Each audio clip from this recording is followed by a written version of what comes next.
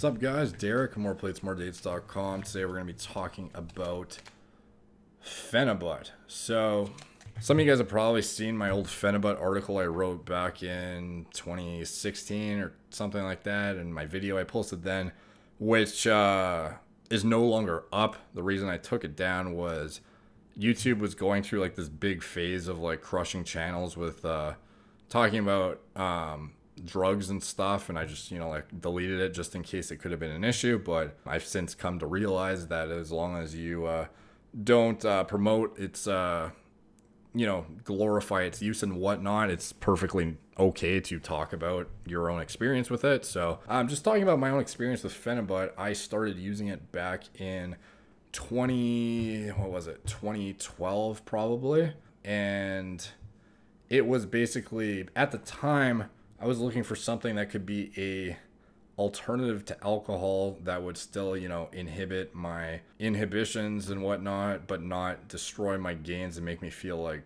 crap, and also allow me to still go out and function normally without being a sloppy mess. And Phenibut was one of the first things that really piqued my interest, because it was one of my close friends, Chris Diotis from goodlookingloser.com, he outlined how it was basically a huge aid for him when he was going through his pickup phase and whatnot, and how, good it worked at essentially interacting with the same receptors in the brain that alcohol does, but without, hindering general, motor skills and being, destroyed mess of a person when you're trying to interact with women. Because obviously if you're hammered, you think you sound incredible and everything's coming off super smooth, but in reality you're just like a fucking disaster. So Phenibut was one of the first pro-social compounds I explored in depth, and I wasn't like a hyper responder to it, because in general drugs like that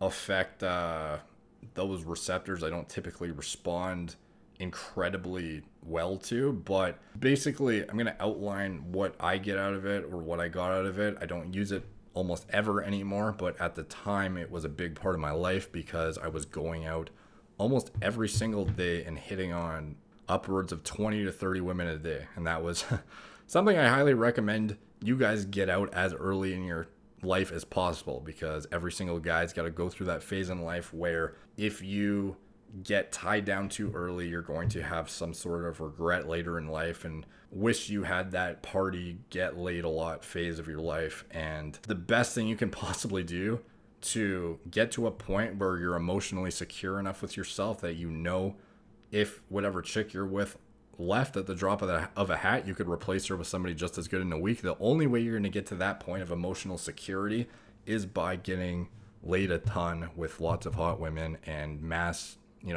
getting rid of your social anxiety entirely, and just, going and hitting on tons of people and going on tons of dates. And this was a huge part of my life at the time to help accomplish that phase, because drinking wasn't something I wanted to do. I was also hardcore into bodybuilding at the time, and even if I wasn't, alcohol is just a terrible option in my opinion. So Phenibut, I used, I would typically take on an empty stomach. First of all, don't use it often. This is something that is often understated, how potentially dependent you will become on it. And it's not necessarily that's inherently addictive. It's just that your body quickly develops a tolerance to it, and accompanying withdrawal symptoms will occur if you use it too frequently and then you stop using it. So the thing I found completely baffling is the fact that many supplement companies were including it in their sleep formulas for daily use, which is incredibly irresponsible in my opinion, because this is something I would never use more than 2 times a week myself, and is something I've never used more than 2 times a week, because not only will you build a tolerance extremely quickly, but your body gets a dependence on it, like I mentioned. And the withdrawals aren't like nothing to scoff at. Like, this stuff is pretty powerful, and the withdrawals that can occur are very similar to intense drug, prescription drug withdrawals. And I'm sure, somebody watching this video can attest to that, where if you use it far too frequently and then you stop using it and you have some sort of dependence on it, the, crash following it really is, no walk in the park. So anyways, I use it responsibly off the get-go, and I would go out with it. I would use it for hitting on women. I would use it for dates. I would use it for business presentations at school and university. I would also use it for job interviews, which I found, super helpful. The best way I can describe how it feels is it's not like being high. It's not like euphoric as hell. Although some people do get, music does sound way better on it for some people. Not for me as very much. But what you do get out of it that I found is when you're put in a position where your fight or flight would typically spike. So let's say you are going on a first date and you haven't been in the dating pool a while, and it's very, very normal to be nervous. A situation like that, or a job interview, or like a big presentation that you have to nail, things that would make your fight or flight just like spike and make you get really anxious, they're just curbed and everything's kind of smoothed out. Like I vividly remember sitting in job interviews and waiting for my turn to get interviewed by a panel of like 4 top people of the company or whatever. And normally I'd be, a little bit fidgety, a little bit nervous, at least at the time, before I had killed all my social anxiety through this like mass exposure period I did to anxious spiking situations. But that, I remember specifically when I'd take Phenibut and I'd go to those interviews or whatever, I'd just be chilling in the waiting room, just ready to roll, and totally any kind of, it was almost like I could literally feel the suppression of my anxiety. It was just like curbed. Normally I'd be like a little bit jittery, a little bit nervous, and I just remember sitting in the waiting room just in my suit getting ready for an interview, and I'd just be chilling. I wouldn't be nervous at all. And I'd get in there and it's a lot more easy to draw on creative thoughts when you're not nervous. Like whether some people I do think anxiousness brings out some people's higher quality work in some individuals, or precipitates like very good results with some people who are good responders to anxiety. But being calm, cool, collected, and relaxed in situations where your conversation skills are required is typically more ideal, in my opinion, as opposed to anxiety and like perhaps in I don't know, something adrenaline related where you're like jumping off like a cliff or something might be a bit different.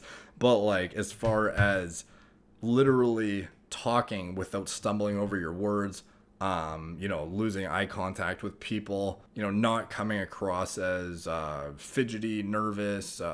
You can just tell by looking at somebody if they have social anxiety when you're speaking to them. Like a lot of, especially with girls, their intuition about guys who have anxiety when they're talking to them, it's just like their radar is way more perceptive than guys would think, and they can tell really easily if you're confident or if you're nervous. And with Phenibut, I'm not gonna lie, it was a big help in terms of curbing that to a significant extent. Over the years, I used it infrequently for maybe once or twice a week, and then over the years, progressively less frequently until I just wasn't using it at all. And frankly, now I barely use it, maybe once or twice a year, if even.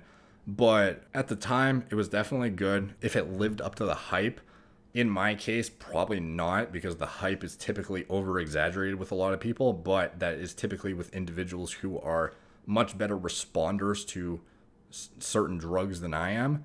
So, for somebody like me who doesn't respond incredibly well to drugs in general, and by that I mean like mind-altering drugs, I'm not referring to anabolics or anything like that, although my genetic response is nothing crazy to those either. It produced a significant enough benefit for me to justify its use, infrequently for however many years. And I probably used it on and off for 3 to 4, upwards of 5 years, especially for anything anxiety related, anything a social situation that would normally have me, not performing optimally.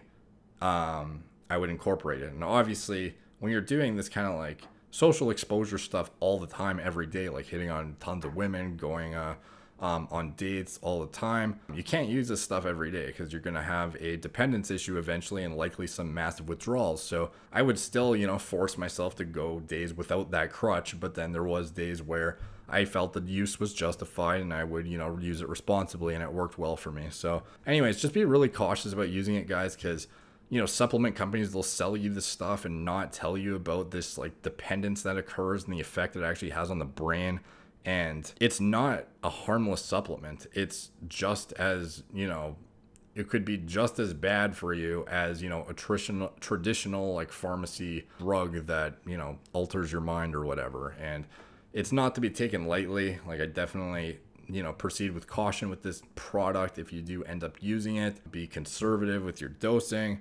Do not combine it with alcohol, because it's going to basically double how effective the alcohol is and get you hammered without even realizing that you're going to be hammered on that much. Like, they hit the same receptors in the brain. Keep that in mind. So when you have on Phenibut, alcohol will literally, oh, and by the way, I believe it is Phenibut or Phenibut, and I've been pronouncing it wrong for about a decade almost. But at the time, it's not like there's anyone there to correct me, because no one was talking about this stuff back in 2012. So anyways, I've been calling it Phenibut all this time, so I'm going to keep calling it that. But anyways, definitely be extreme. Do not combine it with alcohol. You'll get messed up if you combine it with alcohol, and you'll get hammered way too easily. Don't drive on it. Definitely don't drive on it. I don't personally know him, but I heard a story of an individual he fell asleep at the wheel on Phenibut and got in a big accident and totaled his vehicle. And the reason is at high enough dose, Phenibut is an acute sleep aid, and it'll literally knock you on your ass into a zombie-like sleep for, all night. And that's why it's used in these sleep formulas by supplement companies who, haphazardly include it without realizing how potentially dangerous it actually is. And I don't think it's that they don't, like, they obviously know it works for getting you to sleep, but they don't realize the dependency your brain can develop to the stuff. So anyways, be cautious of it in that regard, because it is a very, very powerful sleep aid at high enough dosages, and your brain will get a dependence to it. And like I mentioned, as far as, how it feels, for me personally, it was just like a curbing of anxiety, nothing significantly better than that. And frankly, for what I was going for, that was perfectly sufficient. And I can't say I regret its use. It definitely helped me at a time and helped me push through some social, anxiety plateaus I had in my life. And, that's just my basic outline of it. I'm not going to get too much deeper into that, because there's not much else to say, to be honest. Just be careful. It's not something to be taken lightly, and it's definitely a lot more powerful than it can come across in, some advertisements from traditional over-the-counter supplement companies that probably shouldn't even be putting it in their products. So thank you guys for watching. Please like, subscribe, check out my blog, moreplatesmoredates.com. Follow me on Instagram at moreplates_moredates, Snapchat, Twitter, Facebook, etc. Talk to you guys soon.